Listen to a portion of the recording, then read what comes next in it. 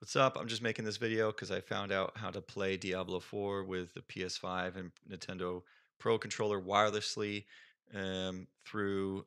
I'm showing my recording the screen right now, but through this program called or this application called BNet Launcher. I'm doing this now because I saw it on maybe Reddit somewhere, but there's nothing on YouTube, and that was where I look first for how to do anything. So I figured I'd upload something to help you guys out.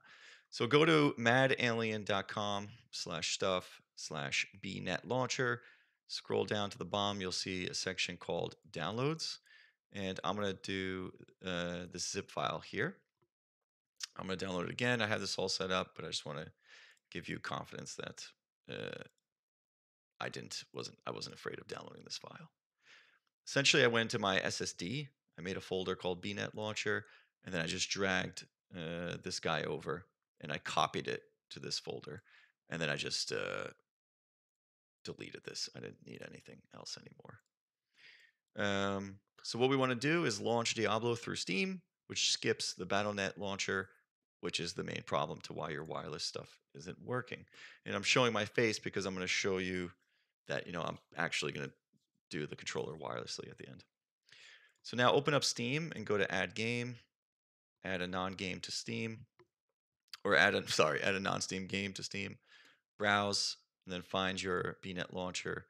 Open the file. You'll hit Add Select Programs, but I already have done it, so I'm hitting Cancel. And when you go to your library, you'll see on the left side BNet Launcher. What you want to do is right-click and go to Properties, and you'll see this thing here that says Launch Options.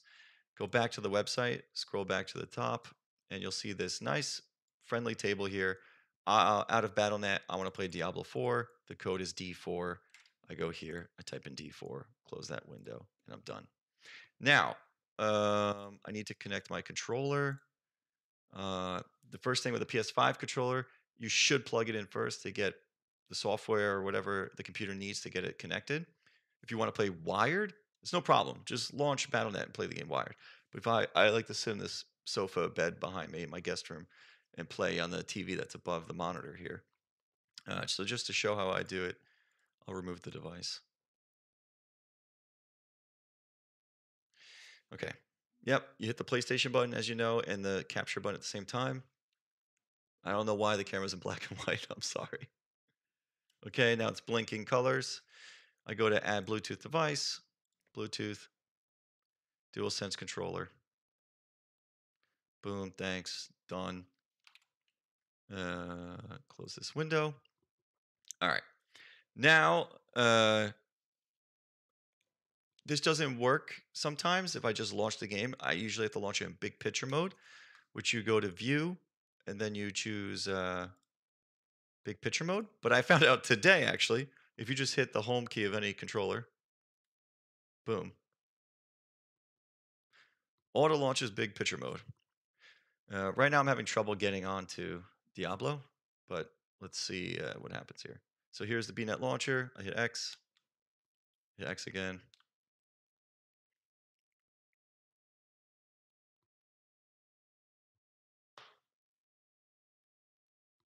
And if it fails to launch, I would say make sure the game's updated through the Battle.net launcher. If it fails to launch, I would just turn your computer off and just do it all again. And there's no input lag either, which is cool. So maybe you'll see it here when I hit X to skip these movie scenes. Let's see if I can actually get in. Oh, so I mean, I guess you can see that I'm playing wirelessly. It's pretty good. No input lag. I wasn't able to get on before, but let's see what happens here. Oh, baby. And then I'll show you some extra stuff like how to change the controllers and stuff. So you're gonna get, unfortunately, the Xbox buttons are gonna show up instead. So here, let me leave the town real quick, so you can just see that the buttons are actually working. I can do my moves.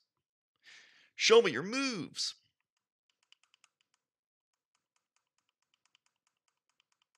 Oh, get the hell out of town, dude. Let's go. All right.